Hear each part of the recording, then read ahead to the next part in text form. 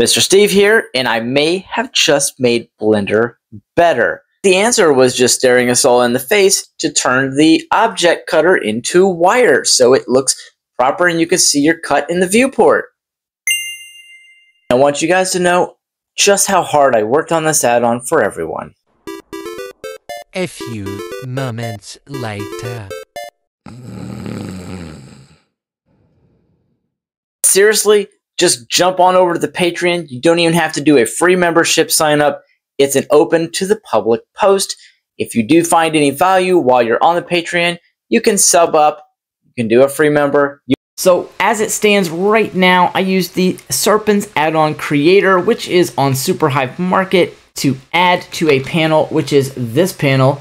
And if by chance there is an active object, and that is true, then we'll create a row and say, hey, on that row, we're going to create 3 little buttons right here. And these 3 little buttons are going to only exist if the active modifier is a Boolean. And if it is, you can show all this stuff, which would be set to wire, textured, or set to Boolean. Now, down here, very simple, I created an operator with an enum property, and inside of this property, it's just got textured and wire. I could add more if you guys want it, but this is just pretty basic, and the enum property will grab the textured or wire. And it does that here by labeling this string value based on the enum selection. And now this is the real magic, and this is where my pure genius came in.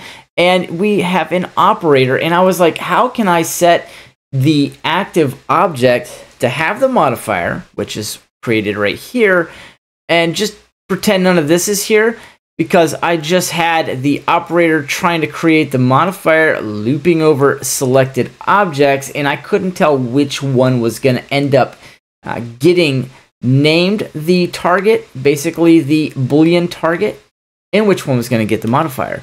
So then I thought, you know what, let's just store this as a variable, okay? And so the active object name is stored right here, super simple. And then I reset the variable each time because one thing for sure, that object isn't going to stay that name. You keep, doing different things with the same button. So then I loop over those objects. I say, hey, for this name, if it's not equal to the active object, then come over here based on these objects that are in this loop and set the active object target. And then I have a pointer property here. Now, if none of this makes sense, don't worry. It's just grabbing these 2 objects and telling them what to do. And then after this is true and I set that object, well, then it says, okay, continue, but only if this condition is true also, and it is not the active object between the 2 selected.